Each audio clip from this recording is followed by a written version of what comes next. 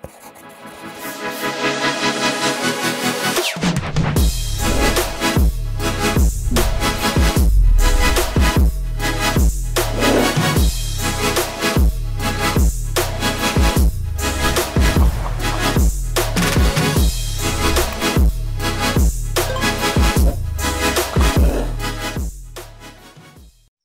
hi, folks. My name is Tushar Mathur. I'm the VP Engineering here at Dream11. Today, I'm here to present a brand new library called ZIO HTTP. Okay, just to give you some context about Dream11, we are a fantasy sports gaming platform, kind of like DraftKings and FanDuel in the States. Users come on a platform, they make a team, they join contests, and they win money based on the player's performance on the field.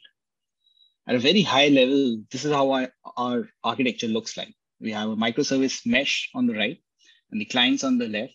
The clients use our edge layer to query data from these services. If you look at a typical use case for us, we get a concurrency of around 5 million users on a big game that produces around a throughput of 1 million requests per second. And we reach these kind of numbers very easily. To serve this kind of traffic, you deploy tens and thousands of servers in production. But this is not the hard part. This is. Typically, we get a huge surge of traffic whenever a player is playing really well. We can reach from, starting from a few thousand requests per second to 1 million requests per second in a matter of minutes.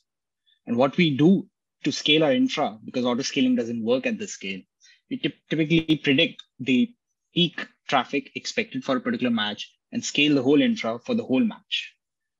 Obviously, our infrastructure becomes extremely sensitive to the performance of the systems that are running on the edge layer.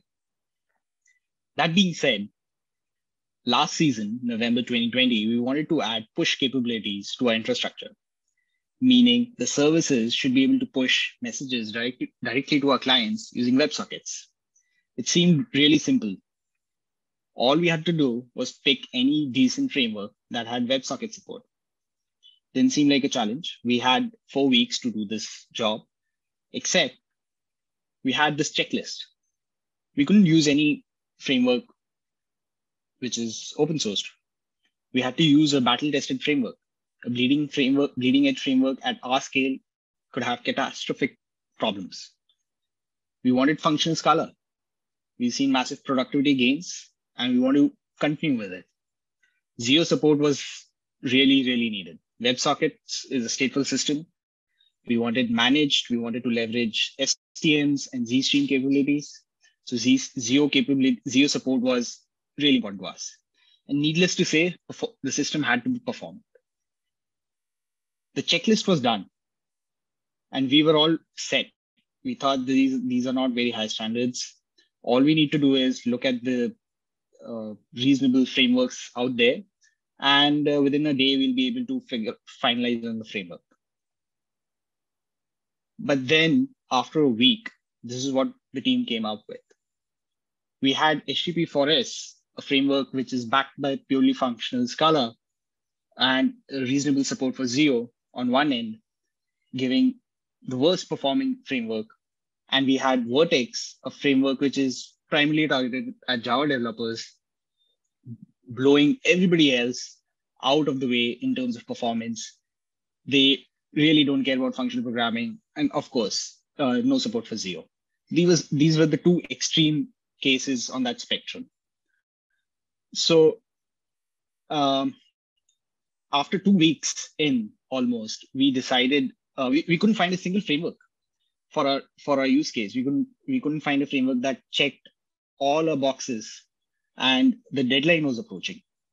So we decided, considering the timelines, we would drop investing time in these frameworks, instead build something of our own. Fortunately, Dream11 has built expertise over the years to build highly scalable, highly performant systems already. So, and more importantly, we wanted to reduce unknowns by using a new library so close to the season. So we went out and we started writing this library ourselves. It gave us more control. It was easier to maintain. Theoretically, it reduced risks for us. Clearly, the team was really pumped about this idea. 2 weeks, new framework to build and going live with it.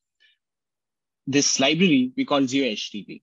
Initially, it only had one use case to support WebSockets, and it wanted to support WebSockets really well, the most performant way, the most ergonomic way of writing WebSocket-based app. That was its goal. Slowly, it grew to add more standard HTTP features like GET requests, POST requests, and became like a full-fledged framework.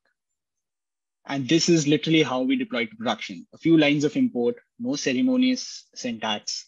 And this is actual production code. We have a health route, and there's a pattern match on the request, and we're able to deploy a socket app on that particular route. And we were able to go live with this. This was purely functional Scala, needed support for ZIO. And guess what? We made it in time for the season. ZIO HTTP fared really well in production, even under high stress. There were zero outages throughout the season. However, we really sucked at performance. We were worse than HTTP for us. This wasn't surprising, considering we used to functional frameworks, functional programming being slow. So once the season was over, we thought we'll invest time and make ZIO HTTP at least as fast as HTTP for us. That was our goal for the next season, which is going to be in April 2021. So we started off scratching our heads, thinking about various kind of optimizations that we could perform on the HTTP engine. So we started off with some basic micro optimization, tons of fixes, week on week, deploying to production. We optimized a lot of memory allocations along this process. This improved the performance significantly, and we were able to achieve performance very close to that of HTTP for us. The next step for us was tuning threads. This had a massive impact on performance. We added some kind of intelligence to process different kind of workloads in different kind of thread pools. We didn't stop here. At this point, we were way beyond HTTP for us's performance numbers. We didn't stop here. We decided to relook at our core. We rewrote the core multiple number of times, took the guts out, re-engineered, put it back in. All this was done with a single focus in mind, to improve performance. Week by week, bit by bit, we extracted every quantum of performance that was possible from an HTTP library. And I'm really proud to show you the results we were able to achieve. This is what ZIO HTTP gives you in terms of benchmarks when compared to other frameworks. Not only did we beat HTTP 4S, we, objectively speaking, were the fastest framework in our benchmarks. We had gone beyond Vert.x, and this was insane. We were able to deploy this in production. It's been live for the last 3 months, serving 5 million concurrent users with barely 20 instances. No issues, extremely predictable performance. And now going back to our criteria, ZIO HTTP has been battle tested at Dream11 scale. It's the most performant framework out there. It has purely functional API and has native support for ZIO. So if you care about functional programming and you want all that ZIO goodness without compromising on performance, this is the library you should definitely check out. It's open source today. We've not talked about it before this talk. And you can go to Dream11/ZIO HTTP. And we'd love to know your feedback. Try it out. It has some rough edges. We're still working on it. We are constantly still optimizing in terms of performance. And we're looking for feature requests and would love to see your support by you giving a star on the repo. That's it.